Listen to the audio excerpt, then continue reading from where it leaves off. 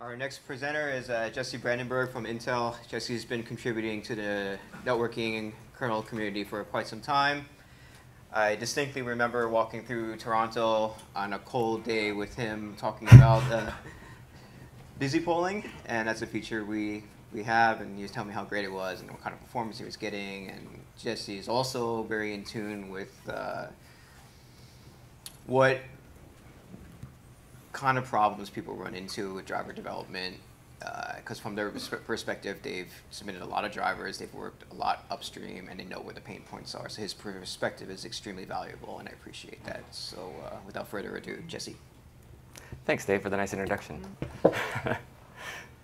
So we'll get started. Thanks for coming today. I know everybody's got a nice full belly, so it'll be nice and quiet, right? Yeah, I won't say anything if we hear snoring, I promise. So we're going to talk today about network offloads, in particular networking hardware offloads. And just a quick note, all the photos in this presentation were Creative Commons licensed, so go open source kind of licenses.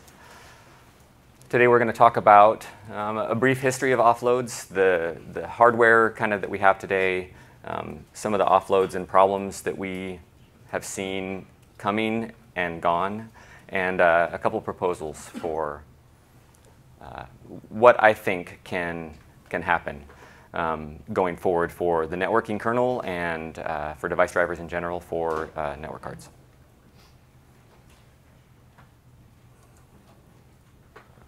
So me, I'm Jesse Brandeburg.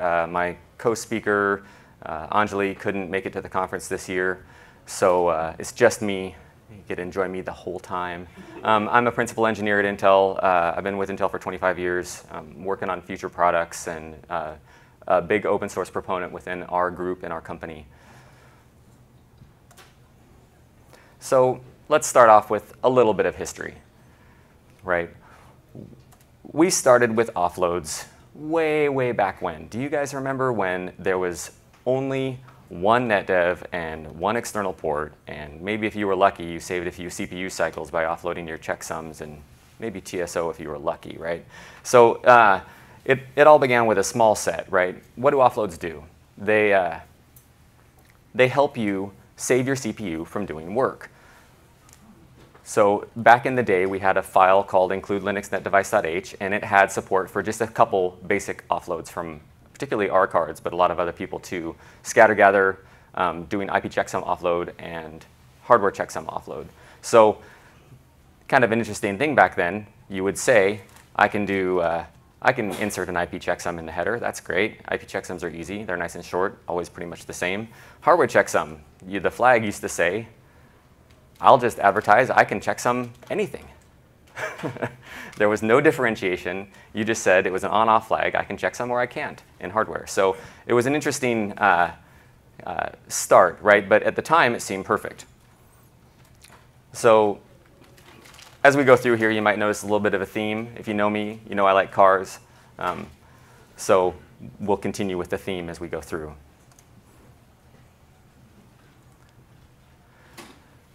So history continues, right? Good thing, time moved on. We had more offloads. There was especially 802.1q VLAN insert and delete. It seemed like a great offload. There's a whole other module for it. And we added transmit segmentation offload. The initial implementations were spewed all over the kernel stack, right? From top to bottom, every single element in the entire chain had to change. These offloads, as we went on and got more and more heavyweight, and stack changes were necessary, and they had big impacts to the stack. I mean, we had lots of TSO bugs and things that we went through at the very beginning. It was not a great bunch of fun. So the TSO, and it's been talked about in other contexts in this forum already today, big gain in speed in CPU. The speed comes from the hardware doing most of the segmentation work, so things only move through the stack one time. The bigger gain is that you reduce your CPU, right? Because the CPU isn't doing repeated trips up and down a big, long instruction pipeline trying to get packets out on the wire. However, I have to say, thanks to Eric for writing GSO, the final revision, it seems like, of our TCP segmentation offload that supports both software and hardware offloads. And it's much cleaner now, right? All the logic moved down to the very top layer, mostly just above the driver, and the segmentation can happen there. So for those of you who aren't familiar with it, TSO does segmentation from a huge, big, long buffer with one header and a whole bunch of data, and splits it up into a whole bunch of smaller pieces of data with the same header replicated and updated as it goes out onto the wire. So these offloads really help. They're still super valuable today at any given speed because it saves you a bunch of CPU. So it's a work reduction. And in addition, generally it gives the network adapter cards the ability to transmit at wire speed, because you can transmit these frames back to back because all the data is prepared and waiting for the card. So even more history. Quite a few more offloads were added, right? Most of them are transmit offloads. We do all sorts of stuff along the line of tunnels, and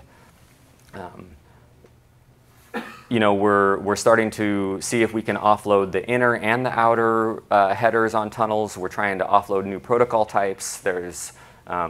We always want these basic offloads like checksum and TSO to be ready for any protocol type, right? We'd like that to work because the hardware is really good at these things, and it makes sense to do them at the last minute. It's interesting that even today, CPUs have gone, tens or hundreds of orders of magnitude faster than they used to when I started working on Linux. But the gain of doing checksums not in the CPU is still huge. There's still a big difference because you'd have to touch every single byte in that frame to recompute that checksum. So having our hardware do it's a good thing. The receive offload space is definitely getting more now. We're starting to talk a lot more about receive offloads. They change, one of them is the obvious one, which is large receive offload. It's kind of the opposite of TSO, right? The kernel has this thing called GRO now that allows the stack to reassemble frames in software. Sometimes hardware can also do it to reassemble the frames in the hardware and take off the headers and make basically one small header and a whole bunch of data attached to it, even though the MTU on the wire may be quite a bit smaller. So what's happening with offloads now is they're getting a lot more complex, right? We're struggling with a lot more moving parts. And I'll get to that in a minute on the next slide. The changes are no longer stateless, right? We're moving to these offloads that are trying to maintain state, so you end up with more complicated firmware, or you end up with really complicated ASICs, or you try and move work into CPUs that are existing on the NIC. It goes on and on. So the other thing that's happening is logical flows are moving down into hardware, like using eBPF programs. So I had to mention it. Everybody does, seems, in this forum. Rest assured, that's the only time I mentioned BPF in the whole presentation. Okay, so, and we're also creating new paradigms like TC Flower for vSwitch offload. So the community is doing all sorts of things like trying to make sure that flows can be directed in the right place. We're trying to push drop rules down into hardware. We would like for that stuff to be available and exported easily to user space so that users can use it. So what's happening now, right? The history is past, and now we're moving into present day.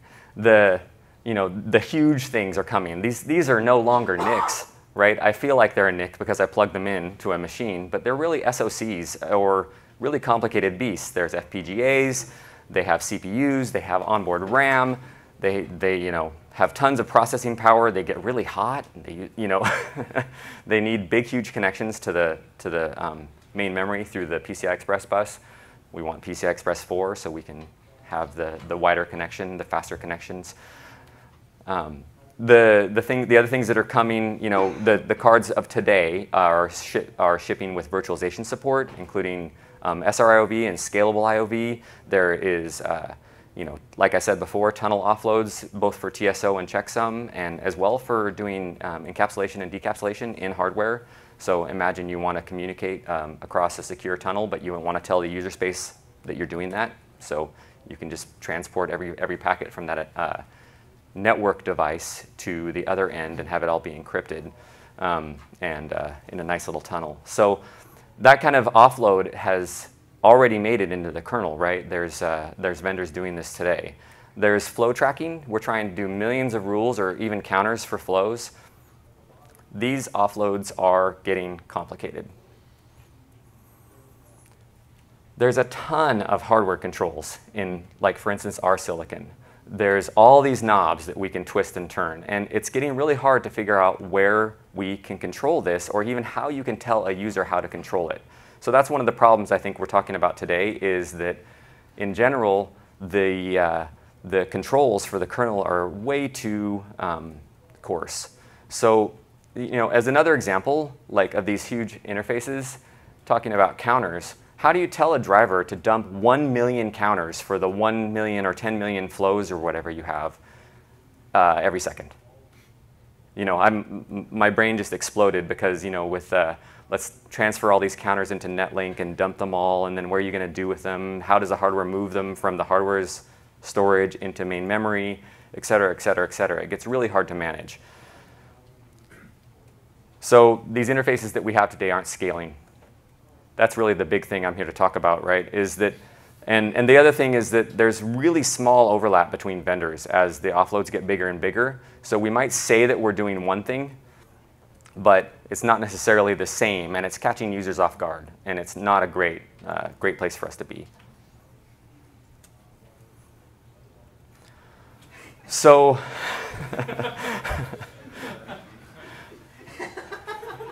you know, it feels a little bit like we've gone the Bozosuko route with our offloads, right? So this is from the recent i40E driver with a kernel 4.18 and a recent ETH tool. And, you know, I know that it's a bit of an eye chart, but it kind of gives you the idea of the offloads here listed are all over the place, you know, from features inside a scatter gather to whether or not we do SCTP segmentation, you know, connecting to a previous presentation, UDP segmentation, hardware TC offload, right? Why is that one there in eTool? So you kind of get the idea. We're building this kind of crazy system, and it started out simple and it made sense, and then it got bigger, and then we all kind of lost it and started building things with big exhaust pipes that stick out the back. So, you know, we got to be careful about this, right? I think moving forward, we need to be thinking a little bit ahead, and whether or not we want to try and keep this up, the status quo, or whether we want to try and invent something new. So here we are in the case of option overload, right? When you say eTool hardware TC offload, well, what do you mean? Are you going to support any action, any match? How many? You can add a whole bunch of rules, but then the 13,000th one fails. How do you back out? What happened? It's getting a bit crazy as you start to scale up, right? So we need to try and figure out how to communicate these interfaces in a clean and concise way, whether that be header files like eBPF is doing or something along those lines. The other thing that we've seen out in this space, especially while doing research for this paper, you end up with something like saying, oh yeah, I support feature X in the kernel. And then each vendor writes 30 pages of documentation that describes how to use that feature X on their hardware. And it doesn't apply really to anybody else's hardware. It's very specific to that vendor's hardware, even though it's a kernel feature that's supposedly generic, and it's putting us in a bad spot, both as vendors and as an open source community. Because we want our users to be happy, right? All of us. So the other thing I wanted to mention here on this slide is the granularity problem, right? The vendors have controls and the kernel has controls, and they don't necessarily match in capability very well. And there isn't a nice, you know, if I had to add a feature to eTool for every single hardware feature that our hardware supported, Dave would just say no, because it's all about our hardware, right? And we've heard this story repeatedly. So we're trying to get into the space where we can find something that will help us describe what we can do and have a good hope of having a user be able to use it without having to call us and say, huh, what do I have to do now? So how many of these overlap with each other? And that's actually someone I think you mentioned earlier today, and tuple rules from eTool. wait, those are the same or are they different than the TC rules? Wait, what about devlink? I'm confused. What about U32? You know, it's this problem of how do I program my interface? Should I pick all of them? Should I support all of them as a vendor? What's happened also to the market is that we're seeing is that the market is bifurcating badly, right? People want one thing over here and customers want another thing over here. And it's really hard as a vendor to try and figure out what you should do for defaults, what you should support for interfaces, because who knows what people are going to run. The open source stacks are getting very tall, as we've seen in some of the other presentations. And like I asked earlier today in one of the BPF presentations, what do you do for a hardware offload if you want to get support for it into the kernel? Because maybe the kernel is able to save cycles by pushing the work down into some dedicated piece of hardware. And unfortunately, as much as I'd like to say it, the world seems to have moved to offloads versus CPU work, right? No matter how fast we make the CPUs, and no matter how many dedicated instructions we add for tasks, there's always someone that comes up with an offload that's quicker or hardware that can do a dedicated task in a better way. So one thing to mention here is, right, should we just keep adding to these interfaces in all of them?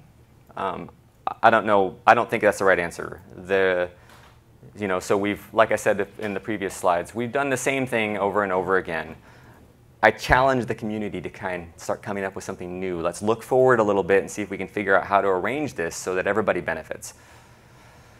One thing that I did spot is that there's this new parameter option that came since I submitted this paper's abstract. This param option came to devlink.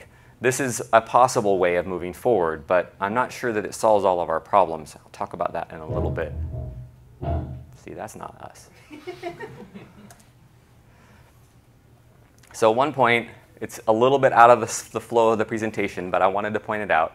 The netdevs are no longer the external ports, right? It's kind of been this way for a long time, but if you have VLANs or you have a stacked interface or you have containers, you have all sorts of options that give you control over the network, but they're not necessarily dedicated to the external ports anymore. So we've graduated, right? We've gone from this place where we had a really simple interface and simple offloads, and we've moved on into these great big behemoths with a bazillion interfaces and a bazillion controls and a bunch of hardware support that's all different from every vendor.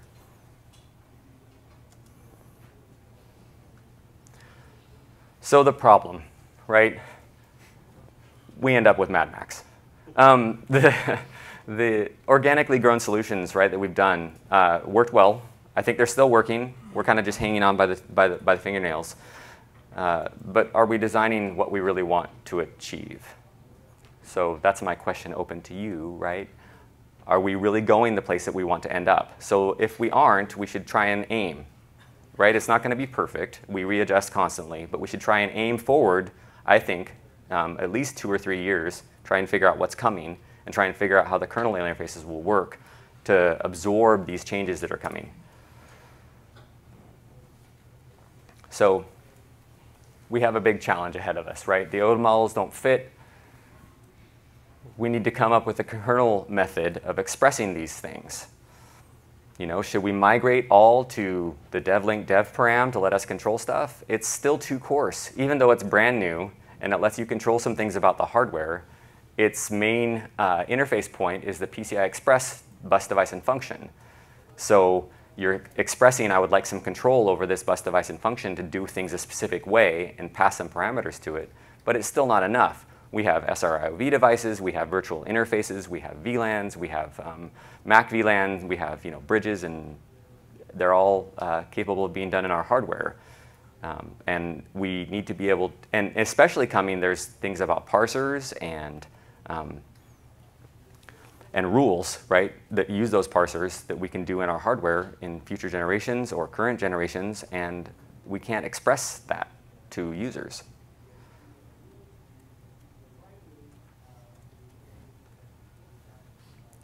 So here's my idea, right? We got to figure out a way to do generic offload expression. How do you describe a car with spots in a generic way, right? It doesn't, it's not something that you would typically have when you're describing a car. Same thing for our network cards, right? We have a car. Everybody's like, you have a NIC, but it's not really a NIC. It's a NIC with spots. So the one way of going forward with this is to do something like we've talked about with BTF or name value pairs, something that helps the hardware and the driver self-describe itself in a way that users can then query and find out about what the hardware can do. So this is actually becoming a common theme after sitting here for a couple days. I've started to see this idea, right, coming to fruition in several other forms. So I'm wondering how we can help use those examples as ways that we can go forward in a generic way for offloads for networking cards. I don't know, we need an N. My slide got morphed somehow. So, you know, we need a new way of doing these things. We need you know, maybe we can move also, once we get this infrastructure in place that's generic enough, we can have a nice library and netlink interface that gives you control over the whole thing. So that if you are an advanced user, for instance, in a data center, you can control your hardware in a way that makes sense.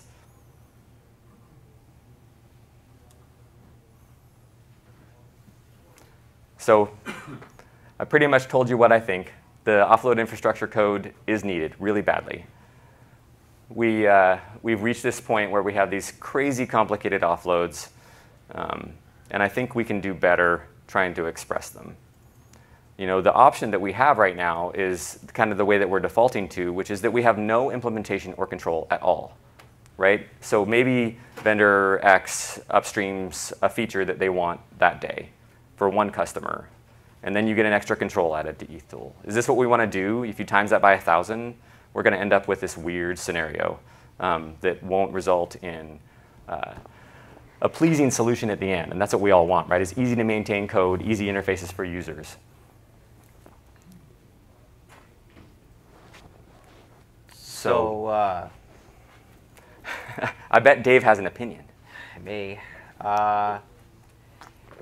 You have to realize that we're in the situation we're in now because the kernel is constantly struggling to find this abstraction that does two things. First, it allows to express what a piece of hardware can do, but is also trying to do so in a way that is useful for users. Right. So we kind of try to predict how things are going to go. We come up with an abstraction like TC Flower or what have you as an example, and then we implement it for one person or two drivers, and then device set A wiggles a little bit this way and device set B wiggles a little bit that way, right. And then there's no full coverage from the original abstraction that we created. So we're constantly in this fix-up mode where we're like, okay, now we got to go through this process all over again and what have you. But so we have this big complicated situation because things are implicitly complicated. Yes, yeah, we're growing a complicated ecosystem. We just got to figure out how we want to do it. And there's different needs, and it's never completely clear to what extent the kernel is assisting in providing the abstraction for those things. Right. There's always going to be people who will be like, none of these abstractions work for me. I want to program the TCAM from user space and get out of the friggin' way of me, right? And then there's other people who are like, I really want to use something standardized because I don't want to have to change this when I change NICs next month. Right.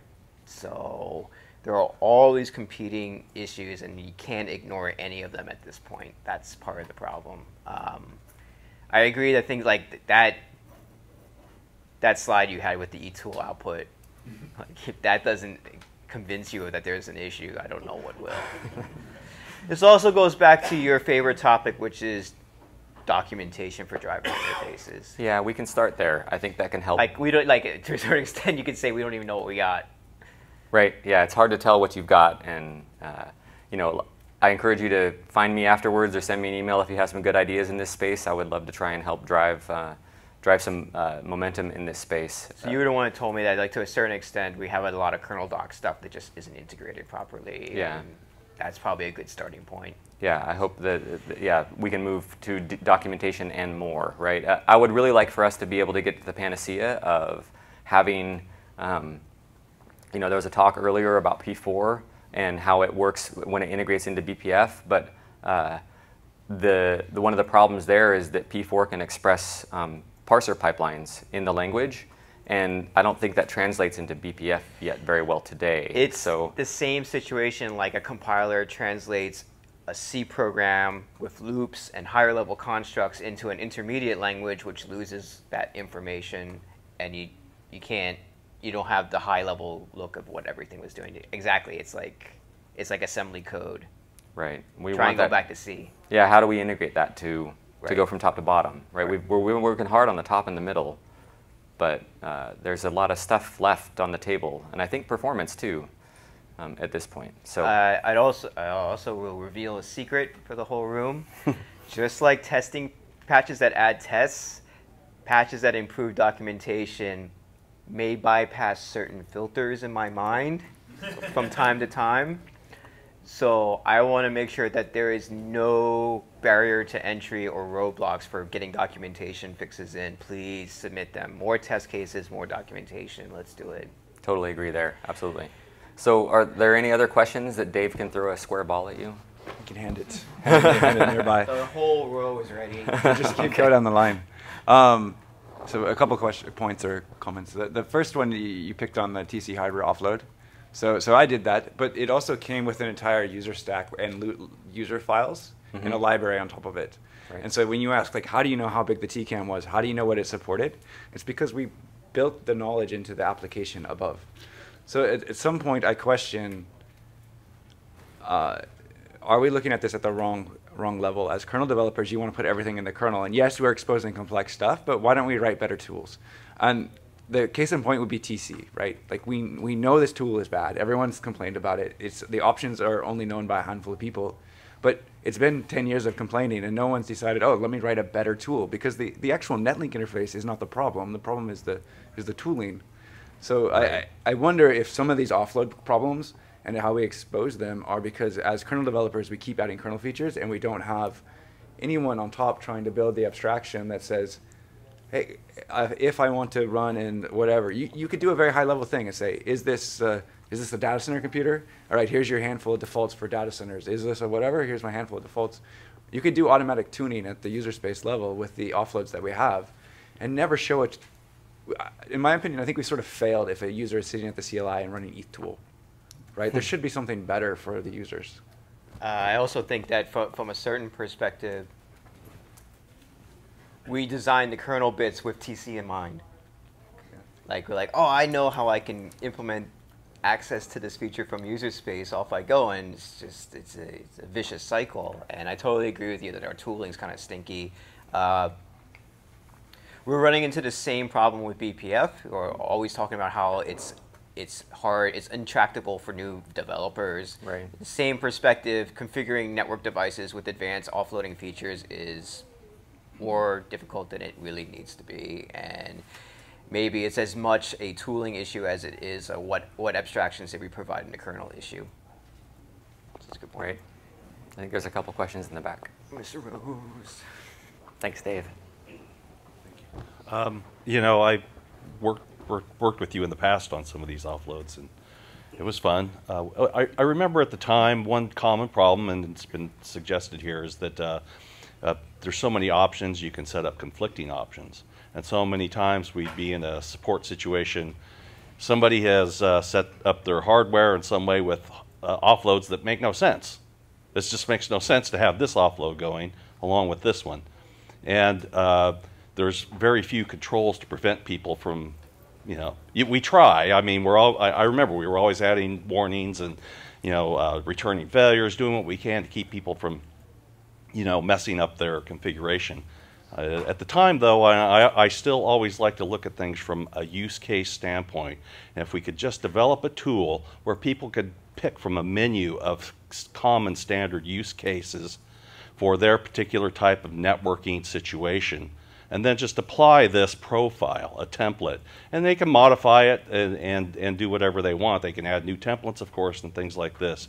But it's this situation you guys are talking about. The tools are just, I was trying to figure out TC here recently, and yeah, it was a challenge. So I think something where you just you give hints and provide templates and profiles Right, yeah, we need It's a something direction like, the tools we'd like to get them to go that way. yeah, the grand round unified networking tool, the Yes. grunt, yeah.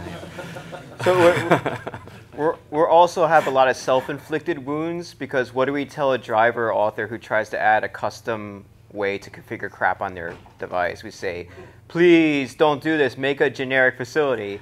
Well, guess what? We have a rainbow of generic facilities now as a Yeah. result of that pushback. No debug FS, no sysfs. So- Raise your hand if you heard that. So we've invested a lot of effort in getting people to do the right thing, and then we don't invest a lot of effort in making sure the thing they come up with is homogeneous with the other stuff we have already. That is where we're weak. Yeah. And that's where we end up with a lot of stuff. Yeah, that's kind of the looking forward thing that I was trying to, like, you know, we should try and meet and think about, or have a discussion on IRC or something where we think about what's coming a little bit and will it fit, or where could it fit, right? Because then you can help target people who have spare cycles to work on open source software.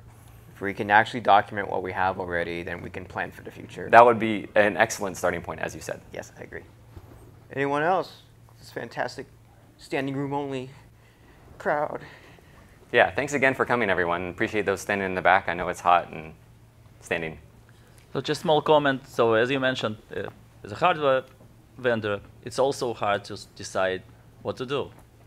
So if there's like documentation, you know, in Linux that says these are the things that we think hardware should do, and these are the things that Linux really wants to use, that would be very helpful as well. Right.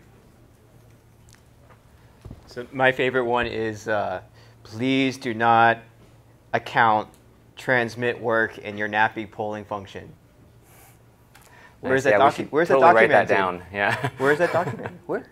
And I say it every time I see a new driver that doesn't implement that properly. So this is film now. what? It's on film now. Yeah, we recorded it for you. It's permanent. So everyone who rides a Linux driver has to like watch this Yeah, presentation. Yeah, definitely, yeah. Totally start with this. If you're writing offloads, you should totally look at this talk. Yeah. Steven. Oh, the network plumber. I guess the only thing I would observe from seeing the slide is ETH tool has outgrown its britches by a long way. Thank you. Yes, I agree. Maybe we should just attack the first one and, you know, figure out a way to extend it, because you know we have all these options of things on the interfaces with Netlink and tunnels and all these things, and it doesn't seem anywhere near as painful because people only go down that rat hole when they need to, and versus this one with the hardware offloads, we're kind of like exposing our drawers to everybody all the time. Right, right. Like deferred down the hill the Netlink conversion of ETH tool and moving into DevLink or whatever we're going to do with the existing functionality. So it's been hard to move forward because people's like, we haven't done the conversion, but I need this new feature, and ETH tool seems like the way to go. So we've kind of deadlocked people in a way that's kind of unfair to people trying to actually get work done, and that's a failure on our part, actually. Hey. So thanks for highlighting the DevLink param stuff. I think that was the first step down that direction. I mean, we looked at it because we wanted to try to have a way to express the ability to not have a proprietary tool to do a certain amount of settings that were stored in NVRAM. And so we went down that route. And it was because, hey, we're not taking any more stuff to ETH tool. We're not going to set any more params. We're not going to do any of this stuff, because there was some rudimentary capabilities that weren't going to grow. So we're hopeful. I mean, I'm hopeful that that'll be something that people will think about in the future and a way to go. Yeah, that's actually, it's a great new way of configuring stuff that's kind of more permanent, but is associated at a pretty coarse granularity. Like I said, at the PCI Express device is about as deep as you can go to configure. So if it's chip wide, then great. If it's per port, but yeah, I actually see some use cases for us going forward too to use it. So it's one of those things that snuck in when I wasn't looking. Cool. All right. Thank you very much, Jesse. That was a great presentation. Thanks.